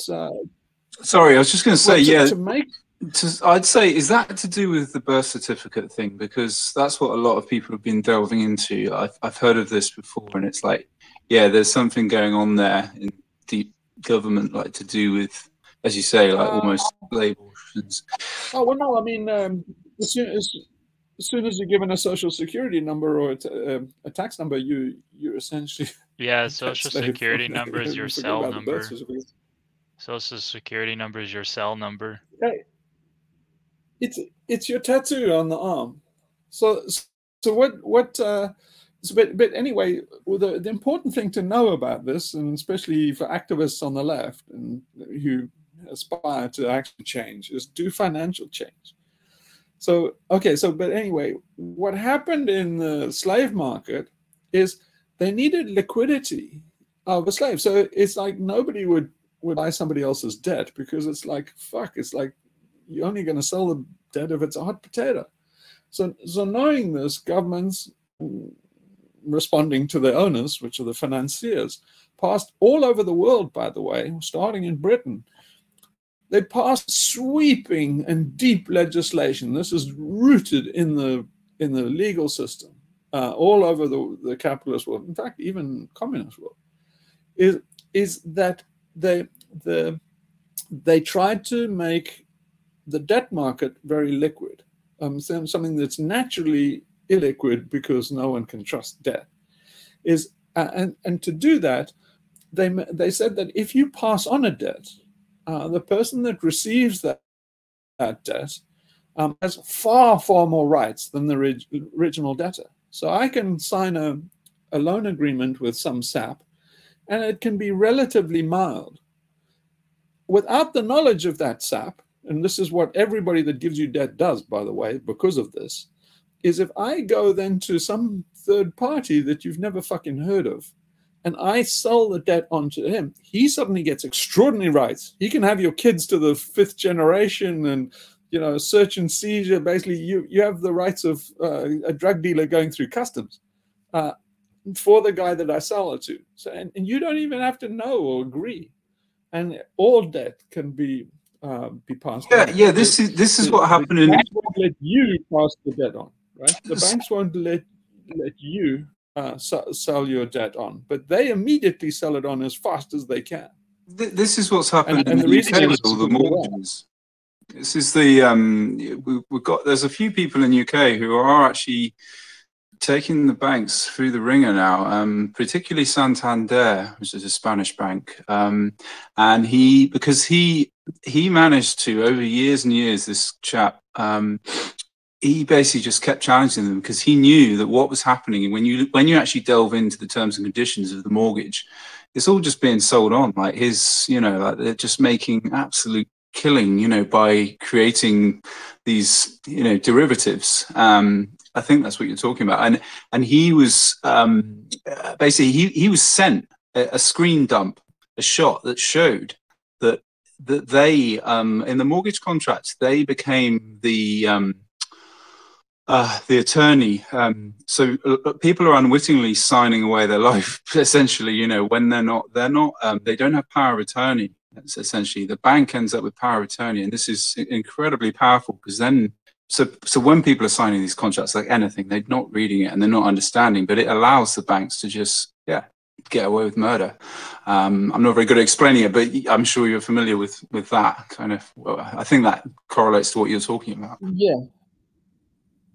Yeah, it's especially something like a non-recourse debt or something that has repo rights and stuff like that. But you see, what people don't understand is when they get into debt is they go to a nice little lender and agree their terms of slavery. I'm not realizing that the slave owner that they're selling themselves to has no intention of hanging on to them as slaves for more than a nanosecond. That they're going to dump them as well. You see, the reason why people don't know this is they're careful to name themselves as administrator. So if you go to Halifax or NatWest or whatever, they will Lloyd's Bank. They will be careful to put something in as that they become the administrator of the loans after they sold it on. So that why they do that is that they can maintain the fiction to you that, you know, I mean, the game would fall apart if everybody knew what they did behind the scenes. So they pretend that they still, you know, they send you letters with the Lloyd's Bank header on it and stuff like that. But the letterhead is just there to maintain the fiction that so that the public thinks that they're still indebted to Lloyd's Bank. But if ever you have a legal case or anything, you'll quickly find out that Lloyd's Bank steps out of the picture and you're dealing with this, you know, rat's nest of fucking thieves. And so you'll be crushed. But you see, it goes both ways. Right? It's all to do with that people don't know how to stand, because if you stand as a physical human being, I mean, to put it in its layman's terms, from what I understand, there's commercial law, which is the law of the sea. So the law of the sea is that's you stand in, you stand in a dock, right? That's where a ship's docked, and it's all, everything there is like you're dead. You're on the sea, you're dead in the debtor's prison, as you say. It's all like from commercial. It's kind of fascinating because it's all, it's the law of the sea, isn't it? But it's all comes from that. So yeah, if you know how to stand in those situations, then you can play it. But if you don't, then you automatically admit that, you are dead and you are that person that you signed on that bit of paper. And, it all goes back to this like Justinian, doesn't it? You know, with all our surnames. Like we didn't used to have surnames, and that was something that was given to everybody, that denotes who you are as a slave, doesn't it? It's kind of fascinating and quite scary once you start looking through all that stuff. But the Venetians started this, so it's the reason why what they call banks is that's a bench. It's the Italian banco for bench, and the reason is because the Venetian moneylenders basically would lend money over a bench, you know, outside, you know, kind of a bar table. But that's why Shakespeare wrote The Merchant of Venice. Fortunately, instead of telling, you know, people what the game is, and they tell people in school that, like, you can tell from The Merchant of Venice that Shakespeare's an anti-Semite, and, you know, we could dismiss him and stuff, and say, like, okay, forget about the anti-Semitism. Go and look what he's telling you about the fucking Merchant of Venice is where this game was invented, was in Venice. But it got into a high gear when the DOC, right, the Dutch East India Company, that's where the relationship to shipping came in, because it was done for arbitrage to the West Indies. And everything, insurance and stuff, it all came from these syndicates getting together to pool their money. And in fact, what I'm saying is what we should do is the Extinctionati, is that the rich guys who pooled their money to invest in a ship, and then insurance came about because they had to share the risk of that the ship might be lost, because so many were lost. But you know, anybody that signs on to one of those ships, they're screwed, because you know, right up until today, with Filipinos on P&O lines or any one of these other Carnival cruises or anything, it's the same old game. Is they pay them nothing, and they make them accumulate debt while they're on board. So the old trick that they did to press gang sailors and stuff is they would give them all the equipment and clothes and food, and they would all be signing for it as they went in the ledger, not realizing that it's been taken out of their pay. So they would often get to the destination thinking, okay, you owe us more than you're going to earn in the next year. And they'd go, how come? And I said, well, look, you signed for all this shit that you had. Bread, meat, clothes, boots. You know how much that shit costs? Well, it costs a hell of a lot on this ship. In fact, if you had bought them in port, it would have cost you 1/10 of the cost. But they had centuries of that nobody came back and said, don't get on a ship. It's a fucking scam. But it still goes on today, even on ships. But all of these games, they all got elaborated. That's what these stupid shits like Pinker never get, is they cannot see that what is, none of the violence went away. It just went underground. It got more subtle, and it's worse. If you just mug somebody in the street, it's far less than the mugging that Lloyd's Bank will give you over your fucking lifetime with a mortgage. They don't put mortgage, it has the word mort in it for fucking good reason, right? But you see, the thing is, nobody ever, again, probably not many people are going to like this video because it's boring. They've always done the same thing. They bored everybody to death. It's basically, yes, they talk about the banality of evil, and guys like Eichmann. No, it's the banality of banking. They made banking and finance so banal and so much like root canal therapy that basically nobody can look at it without falling asleep. And that's their protection. It's basically, it's almost like a vampire bat. You know, I know vampire bats don't actually anesthetize the things. That's a myth. But in effect, there's, I think, maybe 1 or 2 mice. But anyway, what a vampire bat does is mythically, it's supposed to anesthetize the host with saliva and stuff like that, that's anesthetic. And that's what the guys are doing. They you know, the whole subject. So even if you talk about, like, to Extinction Rebellion, about a debt rebellion and consolidating debt and defaulting, which I want to do because that would be illegal. But you know, it's too boring a subject. It's far more sexy to cop and, you know, do all this fucking stupid stuff. But you see, the police crimes bill Yeah. It's like, give me a fucking call. But the problem is, you can't pick and choose because you don't know what the fuck you're doing, and this is complicated. So if anybody wants to give me a call to say, how can you do activism like this? And it's like, well, it's difficult. Because people haven't got a fucking clue. You have the problem with the fact is they don't believe it. They don't, it's like, oh, it's a joke. It's a joke on Stephen Colbert. Oh, tinfoil hat, they're farming us. Ha, ha, ha, what a dipshit. It's like, no, they're fucking farming us. It's like the way they get away with it is because you think, oh, there's no conspiracies. I'm going to make a success and I'm going to be a fucking Nobel Prize laureate and stuff. And you're a fucking idiot. You really are being fucking duped. So activists can't do this because somewhere along the line you have to tell people this thing that you're a sheep and stuff like that, but you're a right-wing conspiracy theorist. So it's like literally just like trying to herd cats.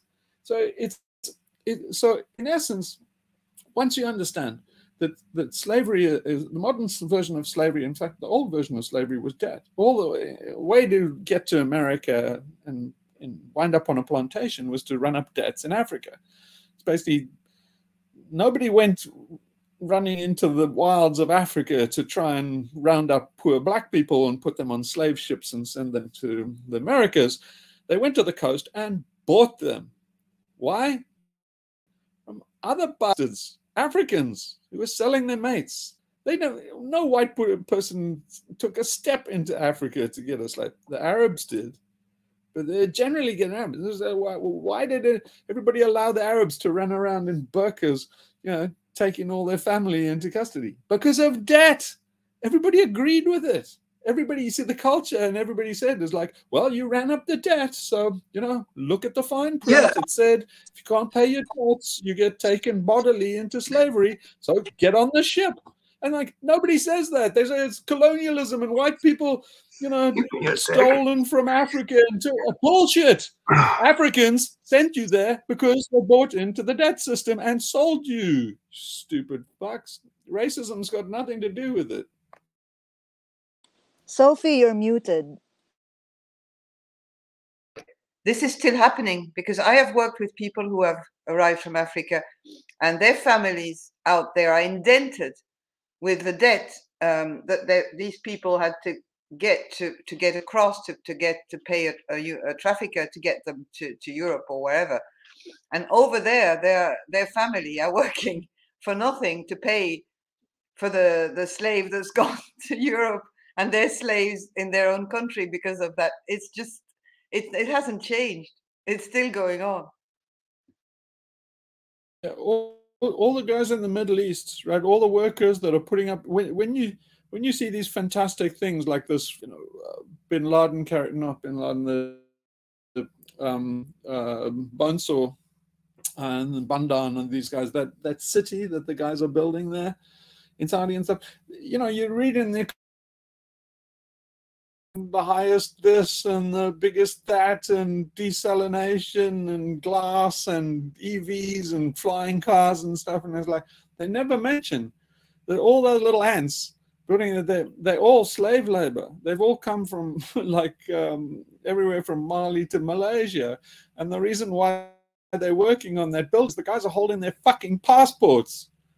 They would go home if they could, and actually they wouldn't go home if they could because the guys at their home would probably beat the shit out of them because they were sent there to make money, often by their fathers and stuff. So it's like they can't go home because they'd go home in disgrace and get an ass whipping if they're lucky. So it's like slavery is far darker than you realize, but a large part of slavery is what Kanye West said. Kanye West said the most important things that African Americans ever heard, and they need to sew this on their fucking pillows. Kanye West said, "Truth and get over it. You get over it." Listen, Kanye West said the guys were slaves because they submitted to slavery. The slaves' fault. He is right. He's absolutely fucking right. But more than that, it's not the slave, the slammy. They bought into that system. They bought into the idea that you allow debts. If you can't pay your debts, somebody can seize you bodily. All of the stuff that we still do today. If you can't pay your debts now, you call a deadbeat dad, and you call a this pejorative and a that pejorative, and you know, everybody in the slave labor, they contribute to the slavery because anybody that defaults on debt and stuff is a pariah. So it's like that's what happened in Africa. That's what Kanye West is talking about. Is this everybody cheered this enslavement of their own brothers because they had this primate brain debt instinct. They used our primate brain to our alien cortex used the shores of our primate brain, and our primate brain, particularly its instinct for debt and debt obligation. So in Germany, debt is called guilt or something like that, but it means guilt. And one of the reasons why the Germans are very averse to debt is because the word is guilt, and it has the same connotations. One of the reasons why the Industrial Revolution took off in Britain is the debt wasn't such a pejorative, unfortunately. But anyway, don't forget that slaves contribute to their slavery, largely by buying into the debt system. So anyway, if you want to get out of it, slaves can buy their own debt. If they all, pool together, buy their own debt and default, well, that's illegal. But what the fuck they're going to do, man? So anyway, well, that's probably a good place to stop unless anybody's got anything more to say. But I must say that we can't let this topic go, because this is the very first hurdle you have to negotiate in extinction. Is you have to, in this collapse where all these morons are running around, the financial system, I mean, Evergrande is just reneged on its debt, right? Nobody knows what China's going to do. Nobody knows if China has the money to mop this up. But that's a Lehman Brothers moment. It's just how much political will and capital does China have, or the CCP have, to bail them out. Going to bail out, and property crumbles in China. You're going to see it on the shelves in Saints. So here's the other thing is this is all opaque. Nobody knows what goes on, has the faintest clue what goes on it's like a shadow, the derivatives market and stuff. Nobody really knows who's indebted to who. All you know, it's a gang of thieves, and everybody's in it up to their elbows. It's going to collapse because it's an unviable slave market where, you see, what they've done is they've sold the chains that you have around your neck on many times. So in other words, they count the chains. I've said this in one of my videos. They count the chains and not the slaves. So they're running out of necks, right, to put the chains on. But the false accounting is done because they don't account for the necks. They don't account for how many people there are and how they can never pay it back. So if you look at Tesla, it would take the PE ratios for Tesla would take 1,000 years. I heard it would take Tesla 1,000 years to buy back what its market cap is. So it's like the only way it works is if they're not counting Tesla, they're counting the chains, the derivatives that are sold on. And so it's like, but the chains don't pay any money. It's the slave with a neck that works and returns money. So you can't count the chains and say, oh, I've got 1,000 slaves. Why? Look, I've got 1,000 chains. You say, what's at the end of the chain? Oh, there's only this one slave. Like all this chains in the world around this one slave's neck, and everybody's saying, I'm rich, I've got 1,000 slaves. No, you've got 1,000 chains on one slave's neck. And that's the problem. That's why this system's going to fail soon. The necks have all disappeared due to the virus. Haha, just a joke. But I was going to appreciate Ryan for bringing up all illusions we have and the propaganda that we get. Because as you say, the finance thing is just a lot of smoke and mirrors, and it's unfortunate that it's very labyrinthine, and there are like all kinds of games, you know, like all kinds of planners you can go to so that you can plan like backdoor from your traditional Roth into your Roth IRA so that you can not be penalized by the required minimum distribution. So it's all just a big game, and people are not sophisticated enough to know all the rules. And then, like you said, people's eyes glaze over when we talk about finances, rules, regulations. And there's a lot of propaganda about distracting us. And so anyway, I wanted to appreciate what Ryan said. But at the same time, I wanted to maybe, like you said, for future meetings, to go into the addressing, because what Ryan, I think, was kind of building is like a proposal of some kind of anarchist, I don't know, like business venture or something that cash flows. But maybe that's one approach. But as you said, it might be too late if it takes a long time to get benefits. It's hard to evaluate businesses that cash flow. But maybe there are other options to prepare, like for this financial collapse, like self-employment. For instance, you know, if you go to plumber school and take 2 years, and you know you're, you know, like you said, something like that. That's probably more achievable for regular folk who are not high finance dealers. Yeah. Or else, like what you suggested earlier, we start courses for people to tell how you make money during the collapse. We'll have online demos of how to survive the flippening. Well, one thing I would highly recommend is going and having a look at the other crises. So if you have a look at, say, Argentina and stuff like that, is look at what those guys did. One of the things they did was have buyers clubs, or not buyers clubs, they're trading clubs, but in essence, they would have their own economy and with their own currency, just kind of a fake currency or something. But they, you know, they would buy warehouses, and then people would exchange and trade with this local currency, you know, like a co-op, like a co-op currency with local currency. Yeah, but everybody paid to just have a stall inside the warehouse, very little, and then they essentially just traded these tokens, and then it was mainly things that craft things and veggie stuff that people could. Yeah, they have that in Bristol. You have the Bristol pound, I think. I don't know if it's still there, but yeah, it's that's like quite established. I think that's been going for years. Yeah, like small market, but I mean, that's what I intended with Geodo, was to do something like the Bristol pound that you could use on a cell phone. But yeah, I mean, I would still like to revive all of that if you could get enough people involved.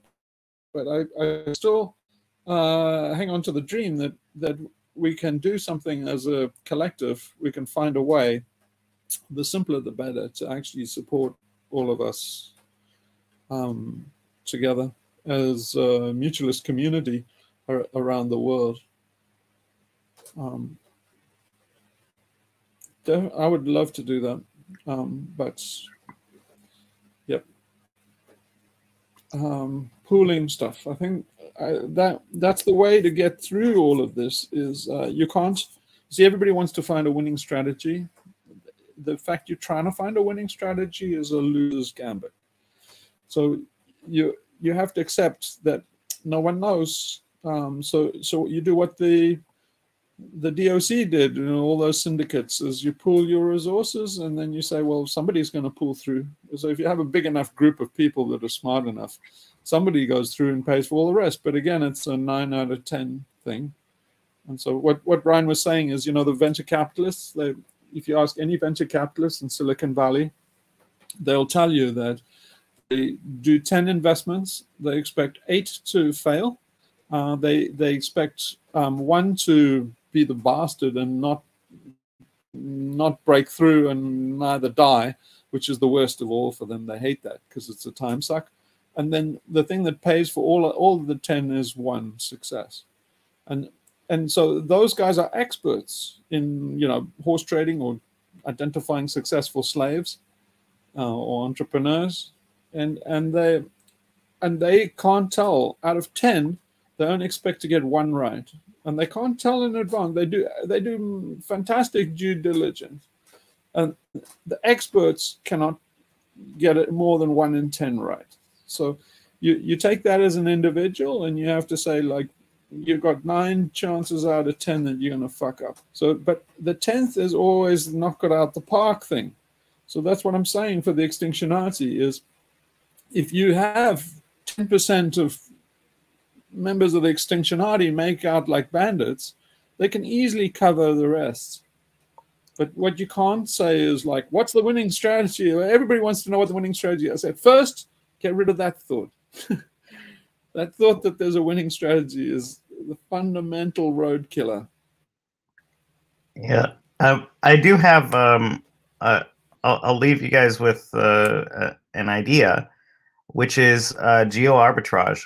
So rather than maxing out your HSA and using one of these government programs, I think that if you spend over 330 days outside of the US, if you're a US taxpayer, then over $110,000 of your money can be tax exempt if it's earned income. So that every year the US pays me 40 grand essentially to get the fuck out. So I think there's well, it pays you back, right? Pays me back. I don't have pays you back. You tax first. Yeah. You tax first. I get taxed first, and then they pay me back. So they're getting the zero interest loan. But yeah. Well, there's so here's an interesting idea. Is if you look at the possibilities for remote working, they're becoming more and more possible. So especially something like the Extinctionati that's kind of distributed, and especially like my pirate fleet, is you can work from anywhere now, and people don't know it yet. So it's quite, you know, especially with everybody working from home and lockdowns and stuff like that, is from 2020 it was a golden opportunity to leave. So you know, you like Ryan was saying, is like, you know, Ryan was spending like 40K. It was fined 40K for just if you'd been in the States. So if you just work from a boat in the Med and telecommute, they're paying you 40K straight away to do that. And year on year for however many years, that adds up. So it's a yeah, and instead of an HSA, go to another country where you can pay cash for a medical procedure and it's just as good, and it hardly makes a dent compared to you know, the expenses elsewhere. So it's if you really want to optimize your taxes as a USican, that's the way. But for people who have residence-based taxation systems, just leave your country and keep traveling, and you can maybe get a tax residence somewhere that doesn't tax you so much. But yeah, if you're doing this nomadic perpetual traveler thing, and you can find a way to position yourself to be getting remote active income, that's a huge benefit for the financial health of the Extinctionati. Do you have some resources? Sorry, I was just going to say, I remember you said before, Ryan, that you had some resources on that kind of, yeah, like emigration or like remote working or just perpetual traveling. Be cool if you could post some. I don't have your email address. I'm not sure if it was on the list. Yeah, I mean, we can talk in Discord on anything in particular. But yeah, there's it depends on what you want. I have if it's buying a citizenship or something, then I do have resources on that, as well as other kinds of. Yeah, I think it'd just be helpful. Yeah, all of what you have. Yeah, that would be great. Yeah. Thanks. Yeah, I'll have to have a look. I'll contact you on that. Well, can I make a suggestion that people are going to hate? Is do you mind writing a book? Me? Accumulate some. Yeah, accumulate Royalties. Some knowledge. So basically, you do the Extinctionati's Guide to Sovereignty or something like that. So you do the sovereign individual, but tips on how to do remote work, and there's a lot of resources online for people that are starting to get the idea. But I'll tell you one of them, just one before we end, and that's medical in America. You can take advantage of that scam. In Greece or other European countries, healthcare at the state facility is €100 for the year. So €100 gets you medical coverage at the state level, which is pretty good outside of a pandemic, for €100. Now, in America, that would cost you about a couple of grand a month. And if you've got a prior condition or anything, they'll service you very well in most European countries. Even as an expat or somebody that's bought into the system. So it's like, if you have station and you're being fucked over by medication or something by the states, you should seriously consider doing telecommuting and saving all that money and getting on some state system. The state, by the way, would love you to buy residency there, because they want the cash, and then you get the tax benefits. But yeah, I mean, this is what the rich people have armies of people telling them how to save money, which is kind of ironic, because they're the ones that need to save money the least.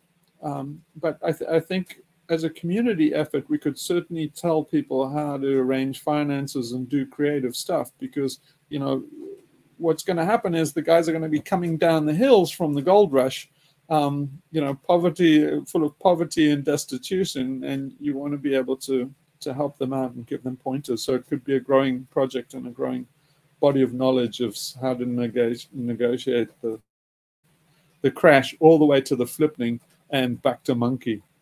I think that's why we have to remember what you said in a previous meeting about the importance of being open between us on what we can offer to those people, and welcoming as many people as you can in your boats or houses or hideouts or whatever you have, because that is something that we can pool, because we are an international group and we've got all sorts of different locations.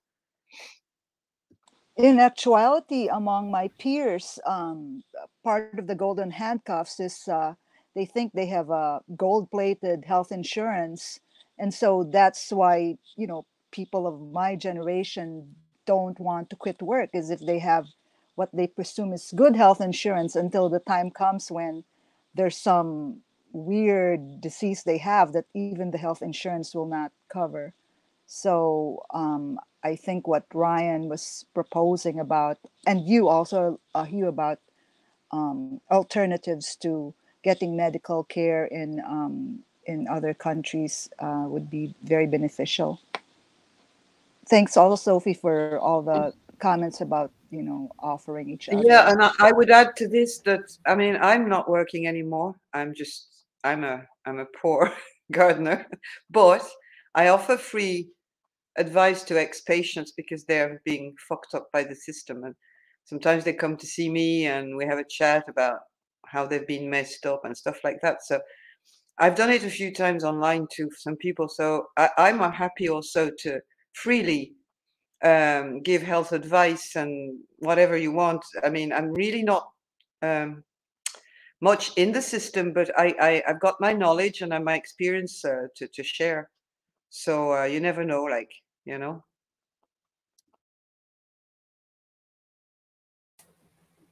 Thank you, Sophie. Can you write prescriptions?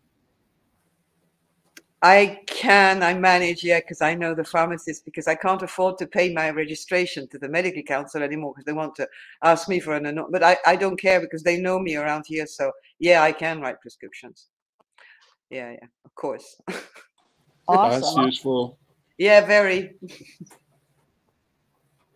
Yeah. So yeah, the other thing that I know is that there are a lot of old people are, taking cruises, perpetual cruises, because I think I mentioned this before, on these cruise ships like Holland America and Carnival and P&O and stuff. They have great medical care because it's really bad publicity to have most of the customers are geriatric, and it's very bad publicity to have geriatric people dying on your cruise. So they have like gold-plated, top-notch medical facilities, better than most hospitals on these cruise ships, and it's free. And so the cruise ships are kind of like Las Vegas. It's kind of, the room is almost free because they try and shake you down in the gambling in the theater and the restaurants and stuff. So they get you as a captive with this bait and switch. So they try and get you on board with this ridiculously low package holiday on a cruise liner, and then they try to shake you down later. But if you don't go in, it'll just like Vegas, you can get a free room, and you never go to the gambling and the restaurants and the shows and stuff. So then it's a net loss for them, and then you go and go on their medical. They know that a lot of people are abusing it, but they don't really care because there are enough people to pay their way, and they don't want to spoil a good thing. But I think the fact when the cruise ships closed down, they cost people a lot of the free medical care. Fair warning for people who are trying to get the foreign earned income exclusion in the U.S. tax system. If you are on a cruise liner, that counts as like a day in the U.S. for the 330 days outside of the U.S. So you only get 30 days. So if you go on a cruise, you could miss the 40 grand. No, but if you go on like an Italian cruise ship or something, then you're on foreign soil, right? As long as it's on foreign soil, it has to be in a foreign government. So it's it's easy. No, it's easy to find a cruise liner that's not American. No, if it goes into international waters, that counts as a day in the U.S. No, but if you are under a foreign flag and you're cruising the Caribbean, you're out of the U.S. surely. Yeah, as long as you can document it that it's in which government's waters it's in, then you're okay. Yeah, but it's easy to document it on a cruise. Yeah. Just making it clear, it has to be in a foreign government. Yeah. Basically, ships and planes are sovereign territory wherever they go. I'm a little slice of sovereign territory, and that's one of the reasons why you have to ask permission to board a boat, which no, it's basically crossing an international boundary. Anyway, yeah. Anybody got anything else? Let's round it off there.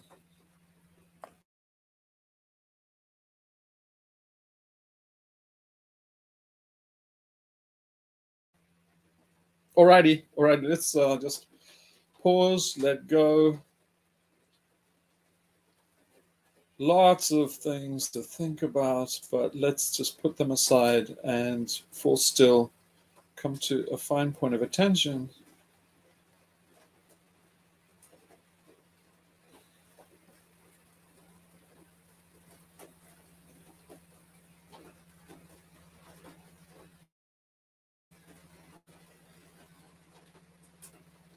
Om Paramatmane Nama Iti. All right. Have a good week. You got one more week before the solstice. That's about right. 9 days before the solstice.